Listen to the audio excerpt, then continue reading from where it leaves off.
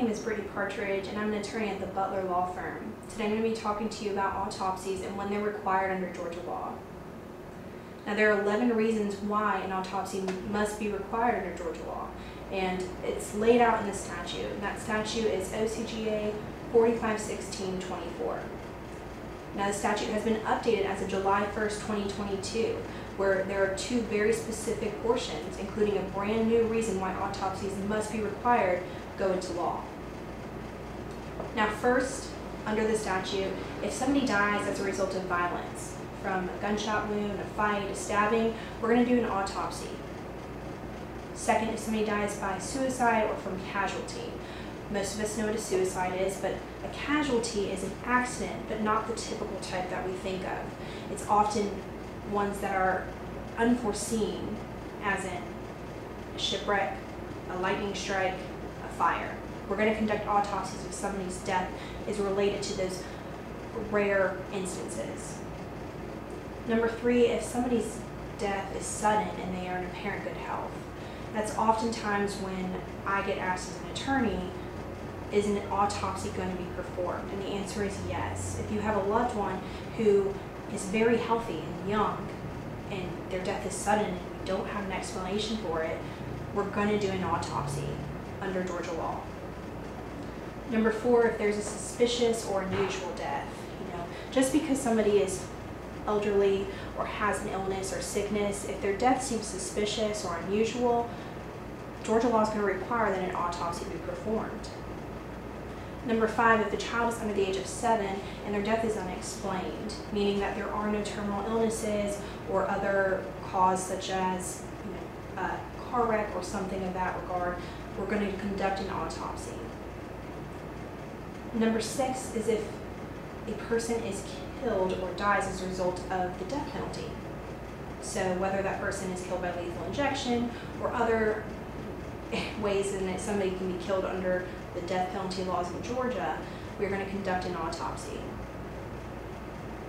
Number 7 is going to be if somebody's an inmate in a state prison, a county jail, or a city jail. If that person dies while they're an inmate, while they're incarcerated, we are going to conduct an autopsy to see what's going on. Number 8, if somebody enters the hospital and they're unconscious, meaning that they are brought in by a family member or a friend or an ambulance after a Good Samaritan calls, and they do not regain consciousness for 24 hours, our laws are going to require that an autopsy be performed.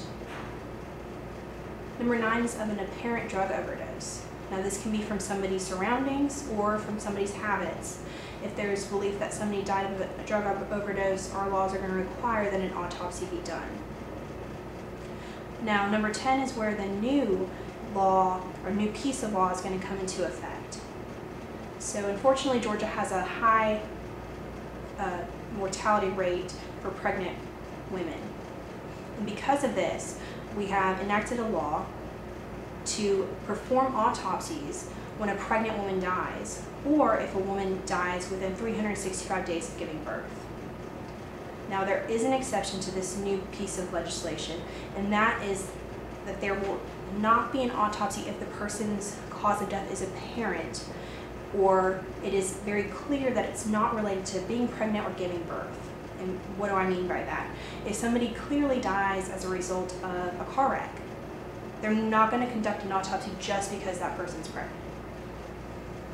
And the other new piece of legislation, new law, is now number 11. We used to have just if the person died unattended by a physician, we would conduct an autopsy. And our legislator has now gone in and clarified that for us. And what that means is if somebody dies when they are not in hospice care, they are not in a room with a physician, or they have not been seen or treated by a physician within 180 days for an illness or sickness that would cause their death, we're going to conduct an autopsy. And let me break that down just a little bit. So first, the person has to die having not been in a room with a physician. So if they die at home, if they die in their car, that's going to be that first tier. And second, we're going to look to see if the person has died in hospice. If they died in hospice, we're not going to conduct an autopsy. And third, If somebody dies at home, but they've been seen by a doctor within the last 180 days for something that could explain their death, such as a terminal cancer, we're not going to conduct an autopsy.